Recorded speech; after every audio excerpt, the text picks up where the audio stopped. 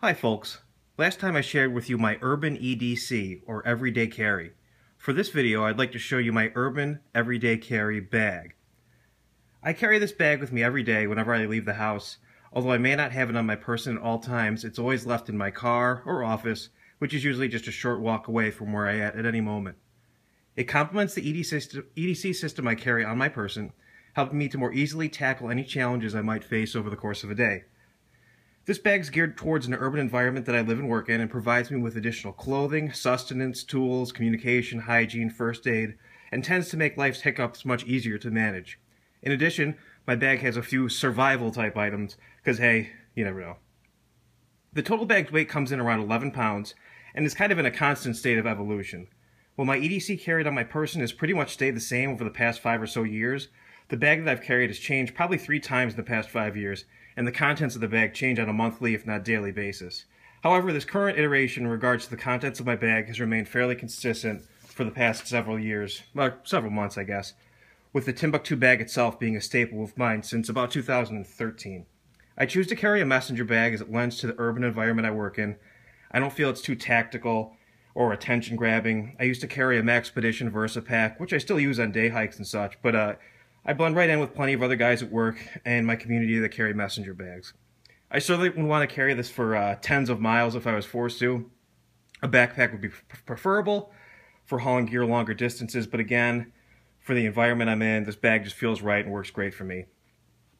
It's a classic Timbuktu messenger. It's made of a very durable nylon exterior. I want to say it's ballistic grade nylon. Don't quote me on that. It has a waterproof interior flap. It has plenty of interior organization, which meets all my needs. It can easily hold a 15-inch laptop or tablet if desired. My laptop I currently have is a 17-inch. It will not fit in there. However, if I want to carry my tablet, very easy. The only feature I wish this bag had was a top grab handle. There's no grab handle along the top. However, it appears in newer designs of the same bag, and looking online, it contains that feature. On the exterior of the bag, I have a climbing grade carabiner. I have no idea why, but I like to have to secure gear to my person or pack every once in a while. I also have a small S-beaner as an attachment point on the other side of the bag. Opening the bag. Ooh, we opened the bag. In the front pocket, I have a spare key, as well as I have a spare car key, I have a spare house key, I have a photon single LED light, and I have a small bright orange Fox 40 whistle. I also carry a lighter in here somewhere. A lighter. In the Napoleon pouch, I keep a K-bar. This is a BK13, or I'm sorry, it's a BK11. It's a neck knife. It sports a 3 1/4 inch 1095 Crovan carbon steel blade. It has a little paracord wrapped around the handle there. Not even looking at the camera. I'm new to this. I don't know how to do this. Don't judge me. Alright. Going into the bag, I have some food-related items in the 2 dump pouches that are right here. I have a granola bar. I have a peanut butter. I have a fruit strip. I have an emergency immune support fizzy drink. I have a small plastic bag that contains a bag of tea, some salt and pepper, some sugar, some lemon, and some honey. I have some gum, and then I have some water purification tablets. On the outside of the administrative type pouch, I have a spork, titanium spork. I have a pen, a pencil, and I also carry a Sharpie in there. However, I was taking notes earlier with my Sharpie, and I neglected to put it back in. In the adjacent Velcro pouch, I have a small space blanket. And that wraps it up for the administrative pouch. Going into the main compartment of the bag, I have 4 main sections. The first is my water bottle. It's a 1 liter Nalgene water bottle. It has a coupling SGI stainless steel cup. Next to that's my hygiene or first aid kit. Actually, hygiene and first aid kit. It's in a Maxpedition cuboid. Beneath that I have a technology compartment and a small Tupperware. And then my final compartment is a Maxpedition, or I'm sorry, this is a VanQuest Fat Pack 4x6. and that houses my tools. So let's circle back and look at my hygiene and first aid compartment.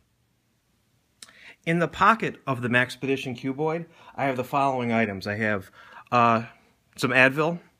I have a small boo-boo kit that contains triple antibiotic ointment, some bandages, some gauze, some tweezers, some medical tape, and a few other simple first aid related items. I have a chapstick. I have a container that has aspirin in it in case of aches and pains or a heart attack. And then I have a container that holds pills with two different sides. One holds a multivitamin, and then the other one holds a Benadryl in case of a severe allergic reaction. And those go in the pocket of my cuboid. In the main pouch, I have more hygiene-related items.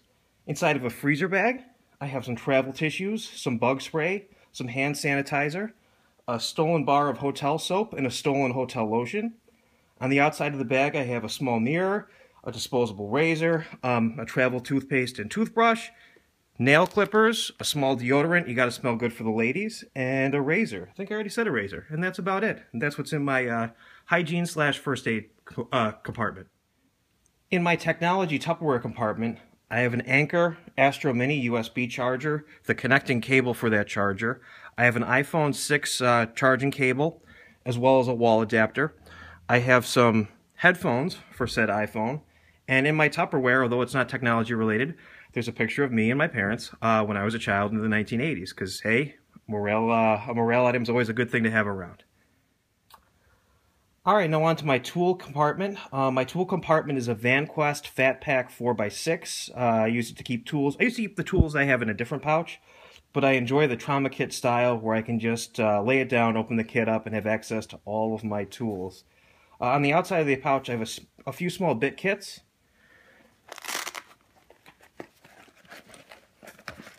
That go with a screwdriver that's inside. I also have an Allen wrench that's kind of a backup to me for some work-related things as well as some home-related things. So that's on the outside of the pouch. Let's blow this kit open.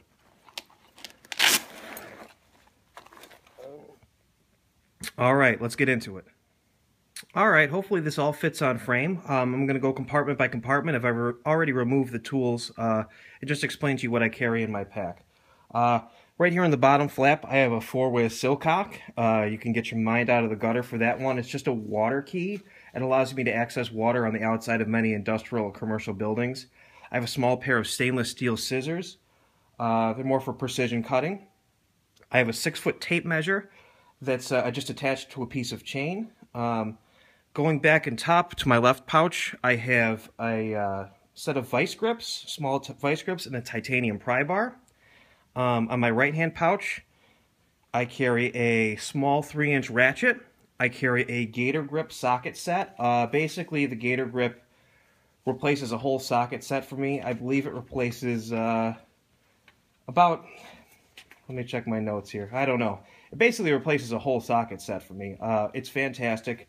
It's about a 1/4 inch to a 3/4 inch or 7mm to 19mm socket sizes. It's fantastic.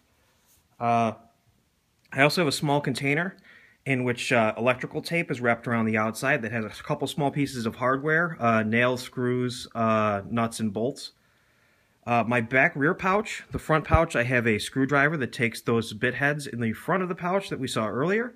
I have some Gorilla Tape wrapped around an old credit card. I have a moleskin notebook. I have 2 small precision screwdrivers, one Phillips, one flathead. And then what would go in the back part of the center pouch would be my knife sharpener or blade sharpener, a crescent wrench, some zip ties that are wrapped together or held together with a hairband, and then I have a Ziploc baggie that has some Gorilla Glue, some alcohol wipes, and 2 AAA batteries that are used for backup for my flashlight that I carry on person, and that about wraps up my tool compartment. Alright, we're almost at the end of my bag here. These are the last few clothing items that I keep hidden in my bag. They're not hidden in my bag, they're just in my bag.